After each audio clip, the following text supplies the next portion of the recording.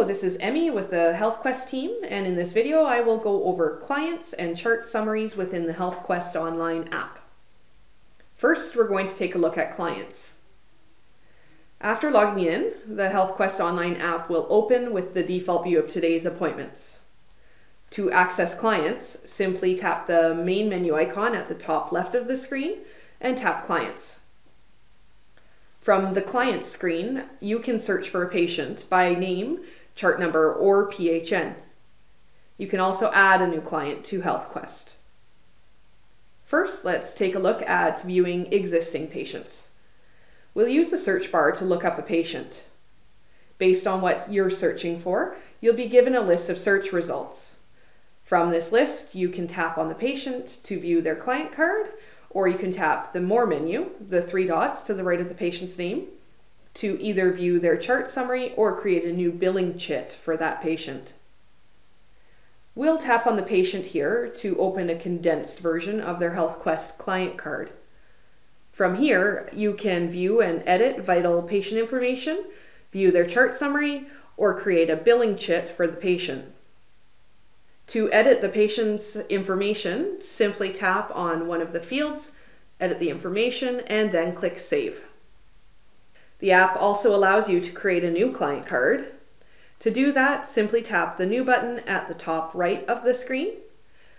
From here, you can enter in all of the applicable patient information. You can also attach a photo to the client card. When finished, simply tap the Save button at the top right of the screen.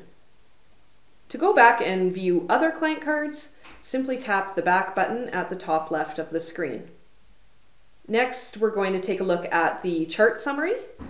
Tap the main menu icon at the top left of the screen and then tap Charts. From the Charts screen, you can use the search field to access a patient's chart summary. You can search the patient by name, chart number, or PHN. Depending on what you enter into the search field, you'll be given a list of patients.